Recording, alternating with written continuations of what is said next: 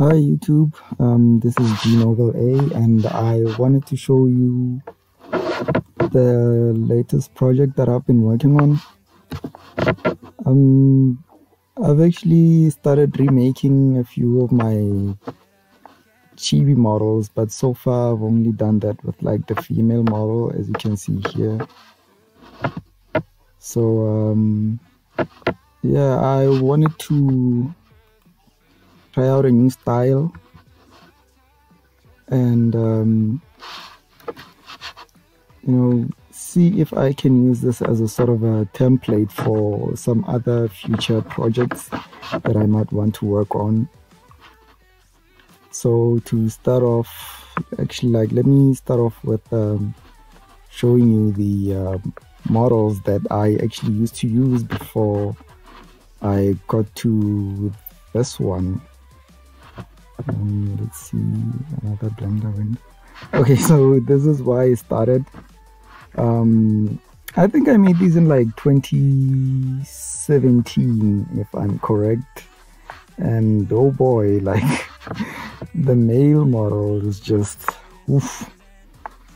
Yeah, I mean, like these eyes are too far apart, and the body proportions are just, yeah, it's not something that I guess when I look back at, I'm like, yeah, I'm not proud of this. And then there's the female model here, which also to me, like as time went on, yeah, they just don't look pleasing. I mean, like you look at the wireframe to begin with. Let me check the modifiers here. Do this. See, like there's no edge flow on the face, on the head, topology or whatnot.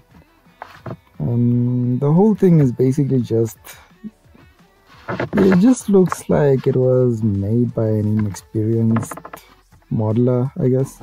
And same goes for the male model. It's basically the female model, but then like I just changed a few things. And now that I look back at it, it really doesn't look good. But I don't know, like I've made some characters, especially with the female model, that I don't know, people found, I guess, pleasing. Like for example, this model here. Yeah, I guess it looks okay, but I wanted to improve on it, I guess, because I don't know, like there's a lot of things I feel like I could do right. Like for example, just the body proportions in general, the only thing that was basically tripping me up. Like you look at the legs on this one, let me see if I can open the non-rigged version of this. Open recent.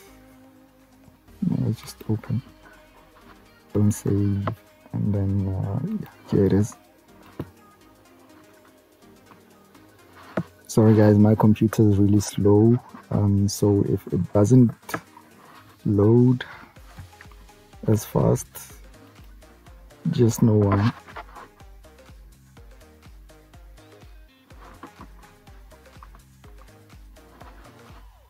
Yeah, this is taking some time.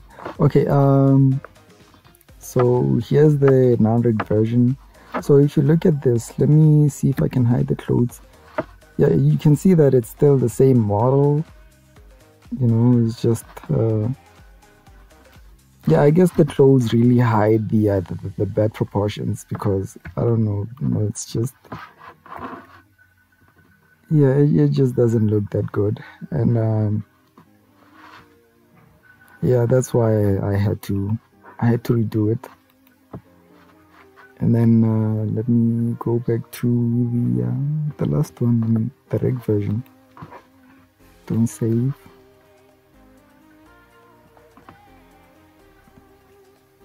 And here it is. I mean, overall, it does look good, but then, like, you know, you hide the clothes and then it's just, yeah, it's just something completely different. So for, you know, redoing it, let me see. Yeah, I kind of,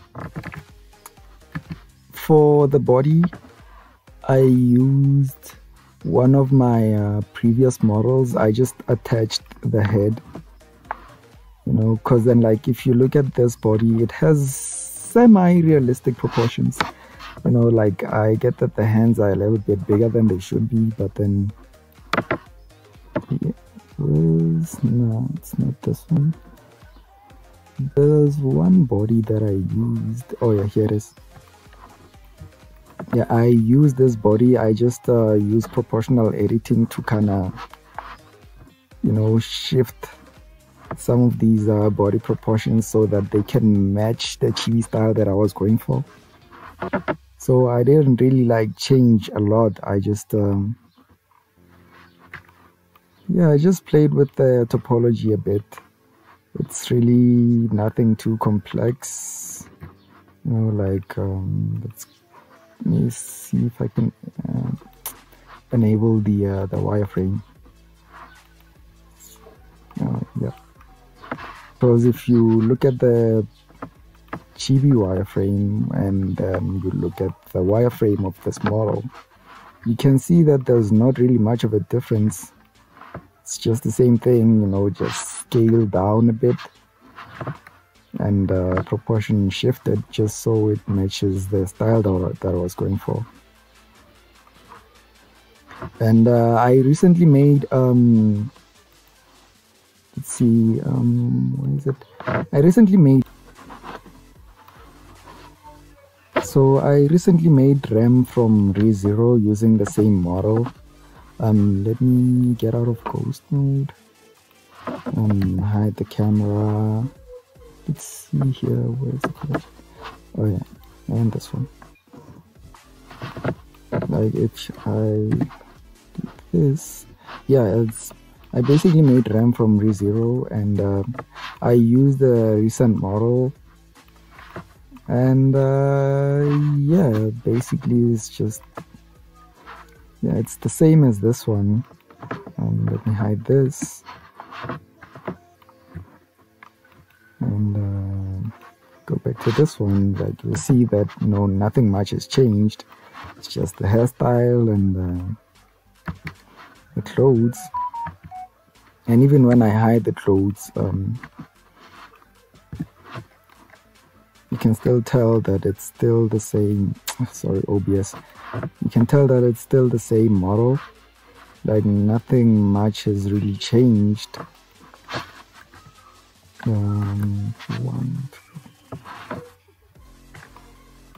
And yeah, like I said, I'm planning to use these models for like other projects as well. Not necessarily for like making modeling tutorials or anything like that.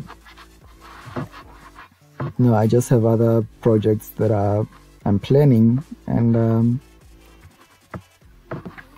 I want to, you know, have better models, I guess. Let me bring back everything. Control Z. Okay, and Eevee. Let's see how it looks rendered. Again, guys, my computer is really slow, so, you know, when things don't, you know, start showing immediately, like, yeah, you just know, man, I don't have like a high-end PC or anything like that for this sort of thing, so, you know, bear with me here. So I have this version of her, and I also have a rigged version, but I'm not really pleased with the current pose that I have for her, so I'm still working on that. But yeah, this is how the model looks for now.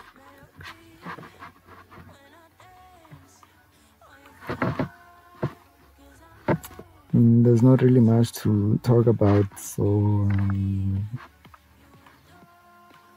yeah. Also, like, for the breakdown of how I made this character, it's like, she's just divided into a few parts. Like, let's see, if I click on, let's say, anything that is like white clothing and hide it, you can see that only the black parts remain. And for, same goes for the black parts as well. Like, I just took everything and then I just divided it by color and created a separate material for it. Like, let's see here, I have them named, like, this one's for the white parts and this one's for the black parts of the clothing. It's just that for the legs and other stuff, I didn't create new models, because I want to save on, I guess, poly count and whatnot, and save on render time, just so I can optimize the model a bit more. I mean, granted, I won't be using it for like anything like animation or whatever, but it's always good to save on render time. And yeah, that's pretty much it. The hair, I think, is its own thing as well. Like, it's attached to the eyebrows and the eyelashes, so if I hide this, everything else disappears except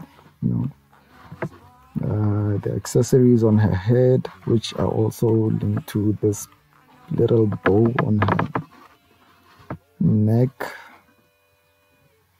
But yeah, this bow here at the back is also attached to this the white parts of the clothing. So yeah, I just like to group certain things into like one object, like so when I hide the thing, like, that's what happens. And then, like, there's the accessory, like I said, I hide them, they all disappear, and then bring everything back. There it is. And yeah, that's pretty much it for the model. I also have a rigged version of this, like I said. Let me see if I can open it. Don't save. Oh yeah, here it is.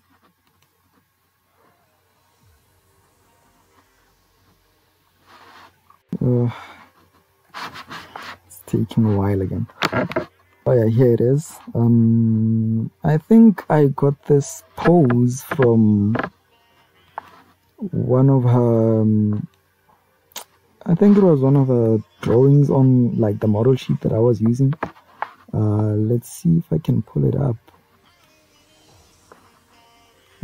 Oh yeah, here it is. It's this one. I was trying to go for something like this, but then I just switched the the arms and whatnot.